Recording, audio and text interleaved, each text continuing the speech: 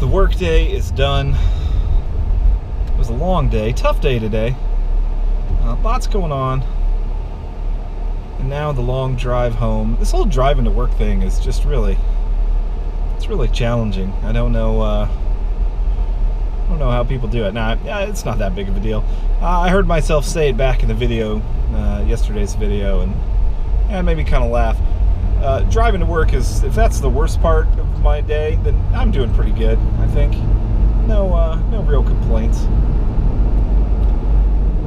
One thing going for my company today is we've been running some Facebook ads. And Facebook ads are sort of a tough beast. And if you do any kind of search or Google search for how to run Facebook ads and all the different varieties and types of things you can do with Facebook ads, it gets really confusing, and it's just so in-depth. And I'd love to at some point in one of these videos sort of do the tactical, here's exactly what we're doing, here's where we're looking. I'm sure we'll do that eventually. The point right now is that we've been experimenting, and across several of the websites we run, we've run some Facebook ads to different results. We've had some that have worked really well. We've had some that have worked really poorly. And I think that what I've figured out more than anything is that the key really is the photo. And I know that seems really obvious, and I'm sure if you've spent any time on Facebook and had ads pop up in your news feed, then the obvious thing is the photo is what catches you. Today I ran a Facebook ad for scribe delivery. It started running this morning, early in the morning, and I uploaded this photo. And when the ad, of course, I am the target market for my own company, so I often get targeted by my own ads, which I'm sure some ad guru will contact me and say, hey, I can get rid of that. You don't have to be targeted by your own ads. But I kind of get a kick out of it at this point. The picture was totally different than what I uploaded. It had a nice photo, it was cropped really well, looked really good, and then the ad had a completely different crop on it. So I was able to stop the ad, only spent, I don't know, $15 or $20 in total on the ad, and was able to get it stopped.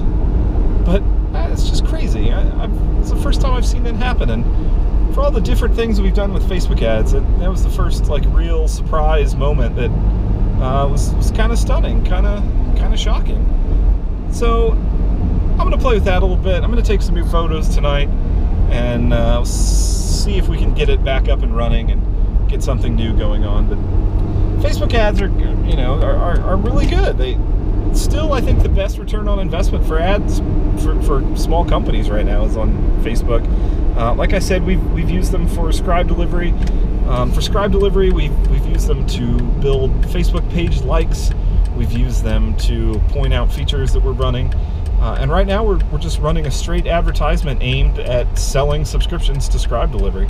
And it's done pretty well. I will say that our customer acquisition cost, or the amount of money that we spend to acquire each customer, how much we're willing to pay to get a customer to sign up on our site, it's a little high for where I'd like it to be. It's a little high for what you would consider profitability. Although profitability for Scribe delivery is, I don't want to say it's not an issue, because it can be an issue, but it's not something we actually focus on, which I know probably comes as a surprise to some people. But it's not something we focus on. We're trying to create an experience, and we want people to have the best experience possible, and that's more what we're into. We're not taking any money out of the company or anything like that. But the current ad, it's a little high for customer acquisition costs, but it works. And it's probably scalable to some degree as well. At a higher scale, it would probably bring that cost down. We're not spending thousands of dollars on Facebook ads like some companies are. We're spending hundreds of dollars for sure.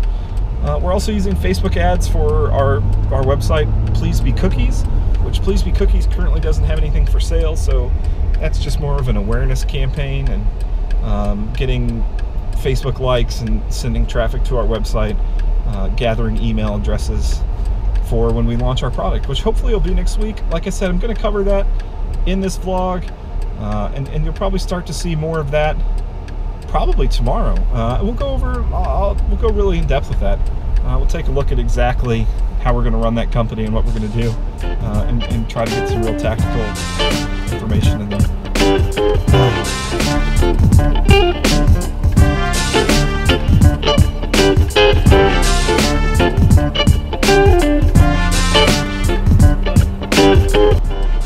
Traffic is not looking good. Driving the way that I used to drive home from work, but I stopped because traffic was bad. I thought I'd give it another try, see if anything has changed. Spoiler alert, nothing has changed. Traffic looks worse now than it ever has. Someday I'll do an entire episode devoted to Dallas traffic. See how that goes.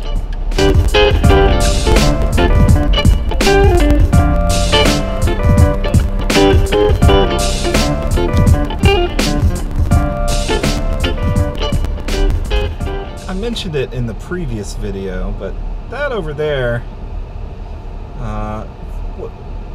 that construction site is a joint project between the Dallas Cowboys and the Frisco Independent School District, as well as a private portion. What you can just barely see peeking out over the top is a football stadium that's going to be used for covered Cowboys practices, as well as Frisco ISD football games. I'm assuming they will add events and stuff to that as well. But this whole facility is the new Dallas Cowboys World Headquarters, which you can just almost see their building on the other side here. Come around the other side of it. But this facility is amazing.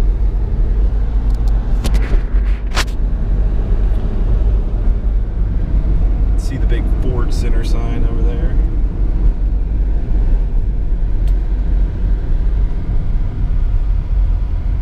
And then that building is the Cowboys headquarters. It's really cool.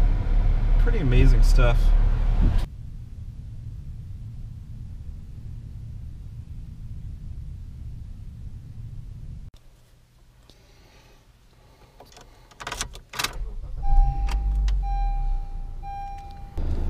Taking a nighttime excursion, gonna go see if I can find something. See how this goes. Plus side, wife letting me take the nice car.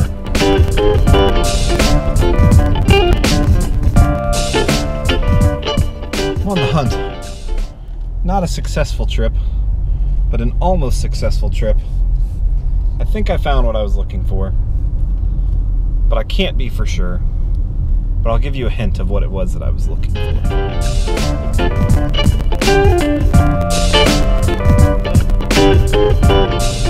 I'm partially looking for office space.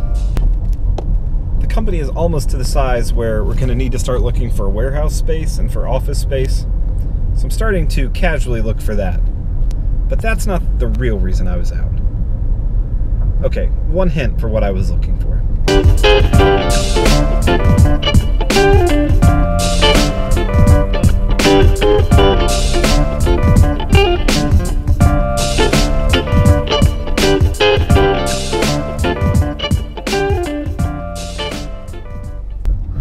trying to scope out and see if I could find the new Dude Perfect headquarters.